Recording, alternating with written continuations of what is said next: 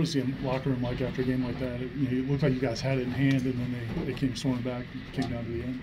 I mean, we know we're a better team. We got to play better. We got to execute better. At the same time, we won, and that's all that matters. So we just got to go to practice and get better and fix our mistakes. When a game like that is transpiring in overtime, 21-point leads, what's your reaction on the sideline as that's occurring? Just trying to stay together and just not get out of our game. Just keep playing together and keep responding is the main thing what it is. As long as we play together and respond, we'll be good. What makes Castellanos so challenging to defend? You say that again? Castellanos, their quarterback. What makes him so challenging? He's a fast guy. He's speedy, twitchy, and he's agile. So just he can be good at making you miss, but we just got to stay disciplined and D-line got to stay in there, rush lanes, and linebacker. We got to tackle better, honestly. What was that, like that first drive when they drove? I can't remember how long it was, but they had that long 17-play drive was the third drive, I think.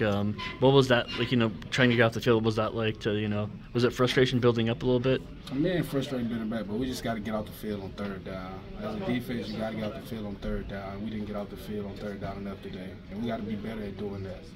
Coach Norvell said he thought the guys, as the comeback was transpiring for BC, that guys on the sideline were maybe pressing a little. I mean, did you get that impression? And how hard is it not to kind of try and force a big play when things like that are happening?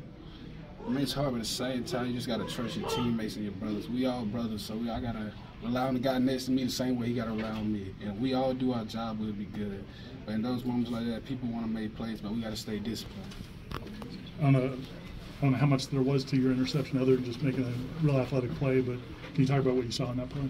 I just trusted my eyes. I mean, that was my read. If the tight end released, I released, and that's exactly what I did. When I seen the ball in there, I just had to go get it. Two more. The third down defense blows. Is it communication? Is it execution? A little bit of everything above. And if it's communication, how do you go about fixing that? It's communication, and the way we fix that, we all got to get on the same page. There's a lot of ways we can fix that, but one way we can do it is just watching film as a unit, like our back seven. We got to be on the same page in situations like that. We just got to be on the same page and execute better.